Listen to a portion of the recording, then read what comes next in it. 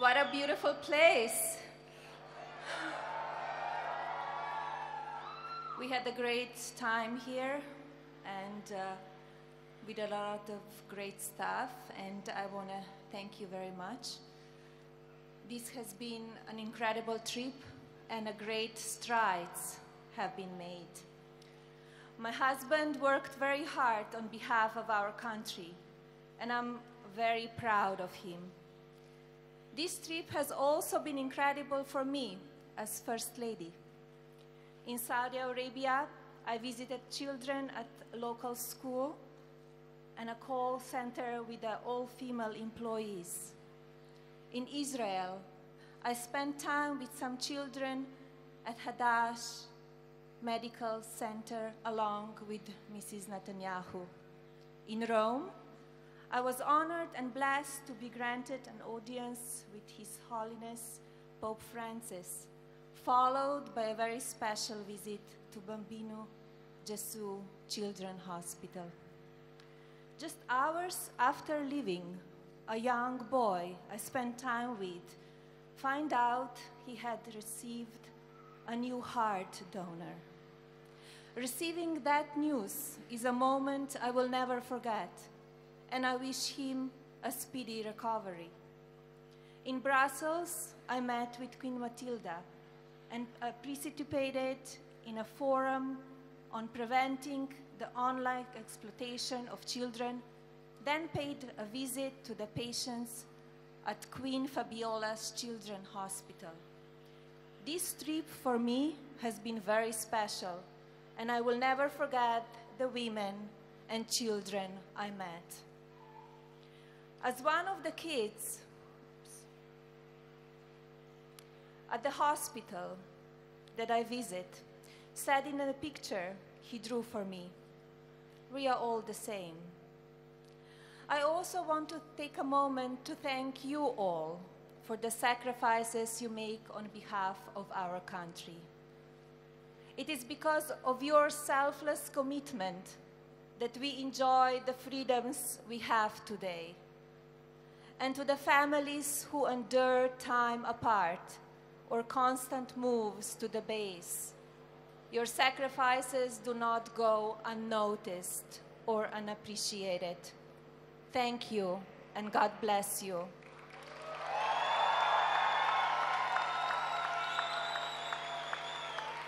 And now, it is my great honor to introduce my husband, the President of the United States, Donald J. Trump.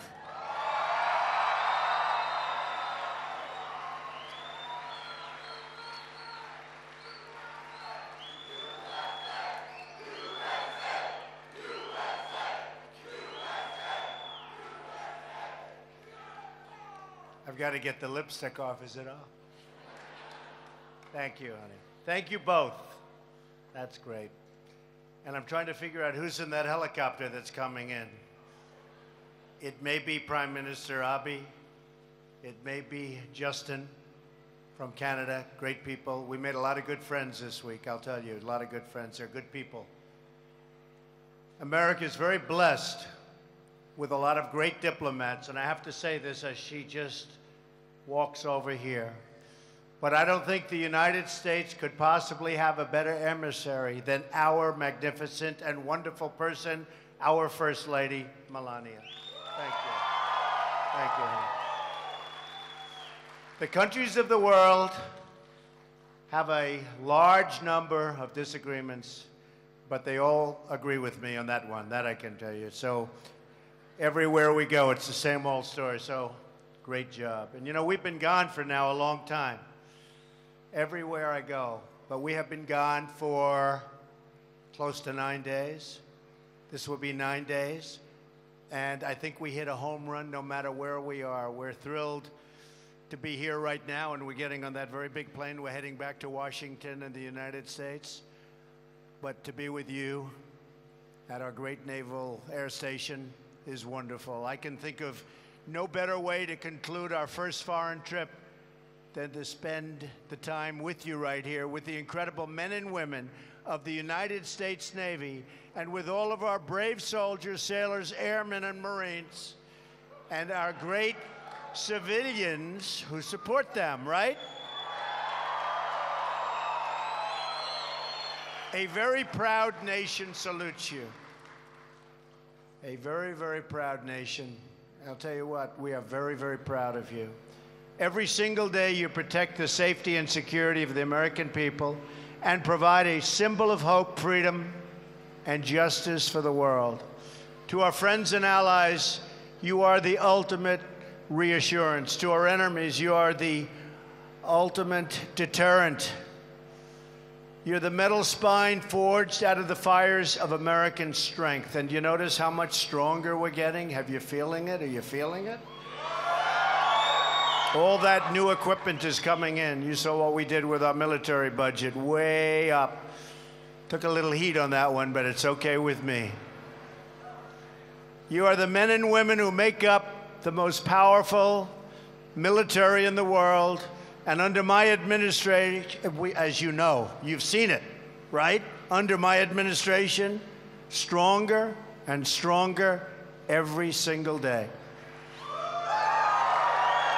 I want to thank Captain Brent Trickle for leading the American presence at the hub of the Med. You know what that is, right? The hub of the Med. Captain Trickle, considering everything your team has done to prepare for this visit, and you really have done a lot, I've seen it, feel free to sound Liberty Call as soon as wheels are up, okay? That sounds, maybe I'll stay down with you and celebrate together and just wave. But before going any further, I also want to express on behalf of the United States our gratitude to our Italian and NATO allies here today. We have a lot of them. You're stationed at the crossroads of the Mediterranean, working side by side with Americans to confront the threats associated with the tremendous violence, suffering, and instability across North Africa and the Middle East. To every service member from Italy, from a NATO country, we want to thank you for your friendship and for partnering with us in the fight to defeat terrorism and protect civilization. Better believe it. Terrorism is a threat, bad threat, to all of humanity, and together we will overcome this threat. We will win.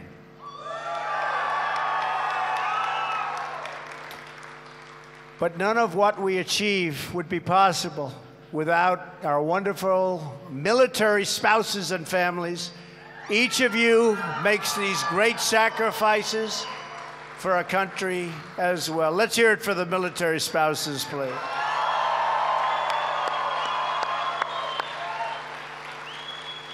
We will always support you, and we will never, ever forget you, that I can tell you. There is one more very special group I have to thank, and that is our 8th grade students right here in Sigonella. Where are they? Oh, here they are. I've been hearing a lot about you. In January, the 8th grade class at Sigonella came all the way from Washington to march in my inaugural parade, right? Look at you. They're all so happy, young. You're going to have a great life, right? Great life. Thank you very much. And I have to say, are you all glad you did it? Thank you, honey. It's an image I will always remember, your smiling faces right out in front of the White House, carrying that great, big, beautiful American flag, right? Thank you, kids. You traveled all the way from Italy to support my inauguration. So today, I'm glad to be here, and I traveled a long way to support you, and it's my honor. Thank you very much. Military children also make great sacrifices for their country, and I want you all to know that America is so proud of you. As you know, I was here in Sicily to attend very important summit meetings, the meeting of the G7, It was a tremendously productive meeting where I strengthened America bonds. We have great bonds with other countries. And with some of our closest allies, we concluded a truly historic week for our country.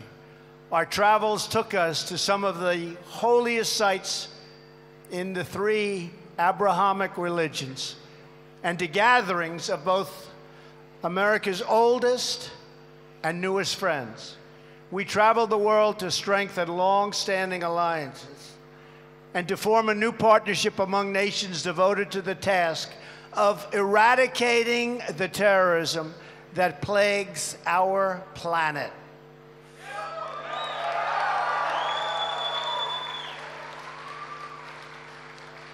And we've got the people that can do it, believe me. And I am now more hopeful than ever in the possibility that nations of many faiths and from many religions and from many regions all over, can join together in a common cause.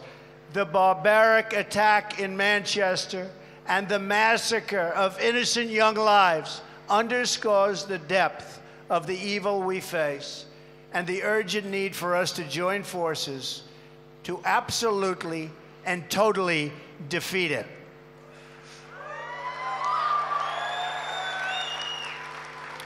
I met with Prime Minister May and expressed the absolute solidarity of the American people. And just yesterday, Coptic Christians in Egypt were viciously gunned down in another vile terrorist attack, one that took the lives of beautiful Egyptian children and others. These murderous attacks grieve our souls, but they also steal, and I mean steal like in steel, our resolve. Together, civilized nations will crush the terrorists, block their funding, strip them of their territory, and drive them out of this earth. My first visit during my travels took me to Saudi Arabia, where I had the honor of participating in a historic summit with the leaders of more than 50 Muslim and Arab nations, hosted by King Salman, a wise leader who expressed his strong desire to work with the United States not only to confront terrorism, but also the extremist ideology behind terrorism. The nations of the Middle East have endured one terrorist attack after another, and I called on them to take on the burden of fighting this evil that has killed so many innocent Muslims. During this unprecedented gathering, we opened a new center to combat extremist ideology, launched a task force to block funding for terrorists, and agreed to massive economic development deals, the likes of which there has never been, that will create hundreds of thousands of jobs in the United States, building the equipment that has just been ordered by Saudi Arabia. We also further isolated the Iranian regime over its hostile and destabilizing actions and reaffirmed that Iran must never be allowed to obtain, under any circumstances, a nuclear weapon.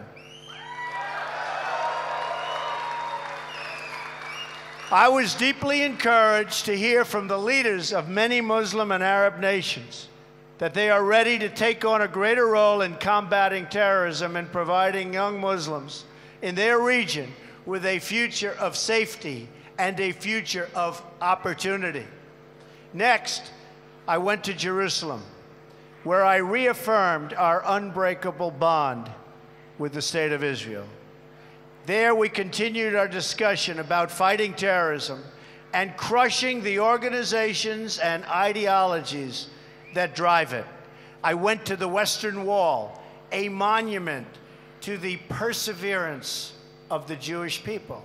I also prayed at the Church of the Holy Sepulchre and walked those sacred halls.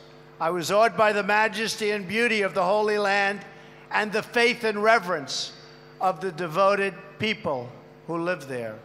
All children from all faiths deserve a future of hope and peace, a future that does honor to God.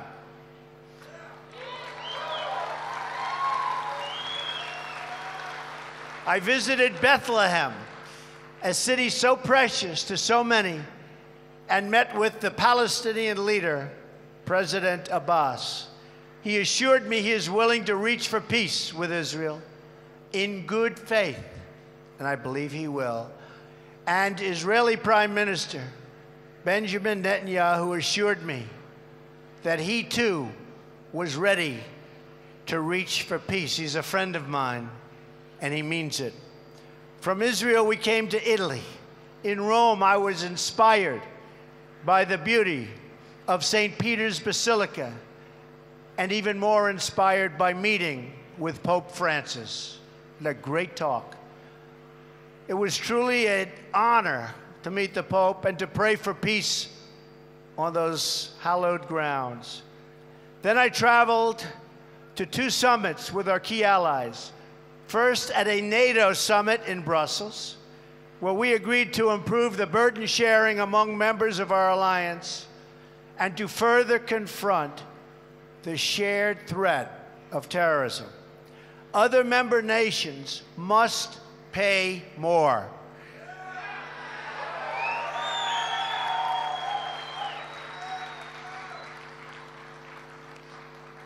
The U.S. is currently paying much more than any other nation, and that is not fair to the United States or the United States taxpayer. So we're working on it, and I will tell you, a big difference over the last year. Money is actually starting to pour into NATO from countries that would not have been doing what they're doing now had I not been elected. I can tell you that. Money is starting to pour in. It's only fair to the United States. We want to be treated fairly. And we're behind NATO all the way, but we want to be treated fairly. All of us will be more safe and secure if everyone fulfills their obligations the way they're supposed to, right? Look at this man, he's over there. He's agreeing with me 100%. Most people agree with it. Next, I attended the G7 right here in Sicily and made great progress toward very, very vital goals. I laid out my vision for economic growth and fair trade in support of good-paying jobs and even great-paying middle-class jobs and more. And I called for much greater security and cooperation on matters of both terrorism, immigration, migration, to protect our citizens. From Saudi Arabia to Israel to NATO to the G7, we made extraordinary gains on this historic trip to advance the security and prosperity of the United States, our friends, and our allies. And we paved the way for a new era of cooperation among the nations of the world to defeat the common enemy of terrorism and provide our children with a much more hopeful future. You're going to have a great, great future. You're going to have a safe future because of your parents and other people in this room. That is why I knew I had to conclude my trip right here in Sigonella with the dedicated service members who make the future so bright, so proud, because I am so proud of the future you're going to have. Are you all proud of the future you're going to have? You better believe it, right? Dad, Mom, we're all proud of it. We're all proud of it. We're proud of our country. The men and women of the United States military have been the greatest force for peace and justice in the history of the world. I want you to know that you have a commander-in-chief who will never, ever forget. Never, ever. You will always be remembered, number one. Just remember that, always. I will give you my complete and unshakable support. We have already made a historic investment in defense spending. You've been reading about it. Because we believe in and you know this. What's the expression? Peace through strength. Peace through strength, right? You'll understand that when you get a little bit older. Peace through strength, and that's what we're going to have. We're going to have a lot of strength, and we're going to have a lot of peace. We will buy the planes, the ships, vehicles, and equipment you need to get your job done and to come home safe and sound back to your families.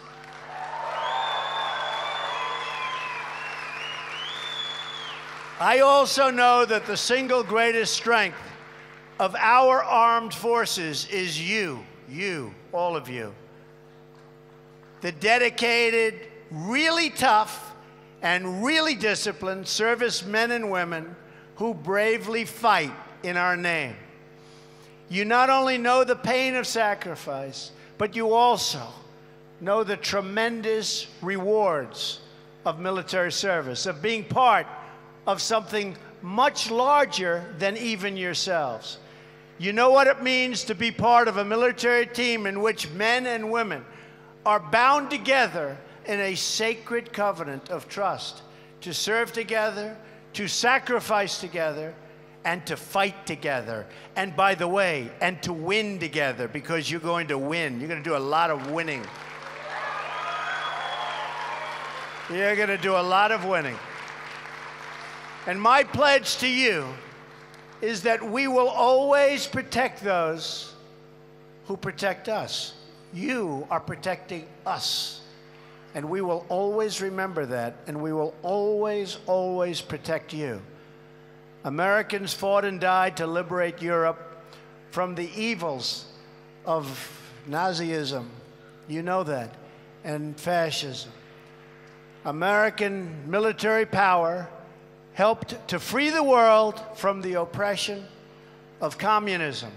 And today, Americans like you are battling the sinister forces of terrorism throughout the Middle East, North Africa, and the world.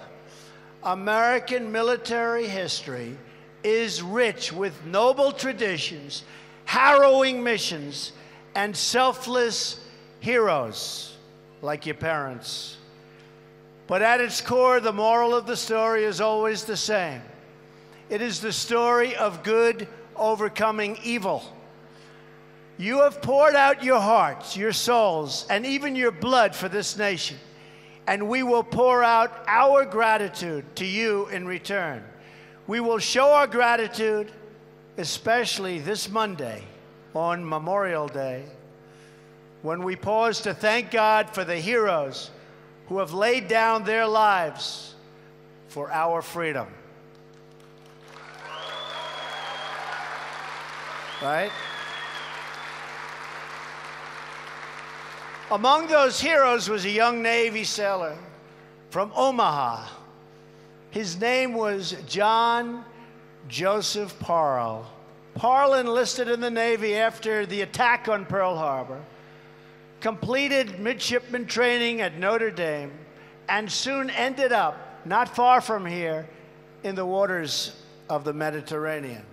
On the night of July 9th, 1943, Parle was among the tens of thousands of Allied forces preparing for a surprise landing the next morning on the shores of Sicily, right here, about 70 miles away, to be exact.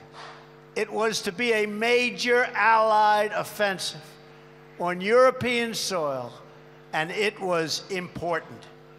On a ship, cloaked in darkness, just 6 miles offshore, Parle and others noticed that a smokescreen device had caught fire in a small boat staged to support the landings. The boat was filled with explosives.